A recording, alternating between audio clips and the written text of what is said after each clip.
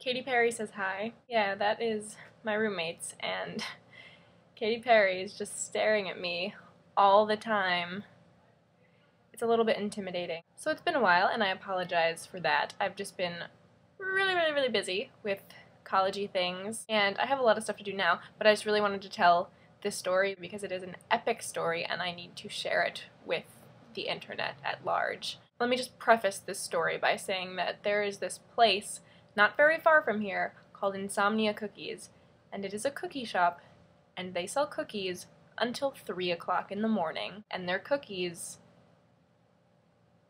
I don't even know. I can't even think of a strong enough adjective to describe how delicious they are. Anyway, so the other night I was up really late doing homework. It was around 2:15 in the morning, and my friend Alexis was still up too, so she was like, "Do you want to go to Insomnia Cookies?" And I was like, yes, I do. So we walked over to Insomnia Cookies, and by the time we got there, it was around 2:30, I guess, and the guys who were working looked really angry because I guess they were about to close and they were counting the money and cleaning and stuff, and then we walked in demanding cookies. We were just each gonna get a cookie, so we asked for an oatmeal raisin and a snickerdoodle. So they're supposed to be $1 each, and the guy who was working at the cash register was like, "Okay, that'll be $3."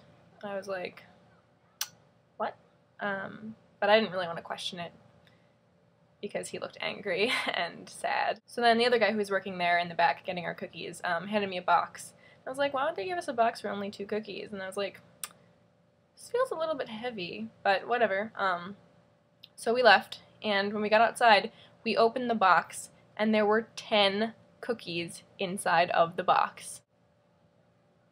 For $3. And these are not small cookies. These are like, you know, good-sized cookies. I mean, I guess they were trying to clean out their stash before the next day because they make them fresh every day, but like, it was incredible. It was incredible. It was the best decision ever, and it made staying up until 6:30 a lot more bearable, which I did because I'm an idiot and I procrastinate.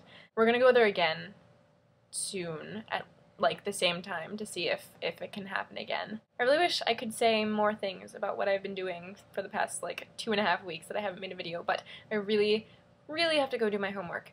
But I will say that on Sunday I'm going to see a show that takes place in an abandoned subway tunnel, and we need to bring flashlights because we have to go down a manhole in order to get there, and I am so excited. Yeah, so Katy Perry and I don't know why I had to distinguish that by pointing, but we both say, "See you around."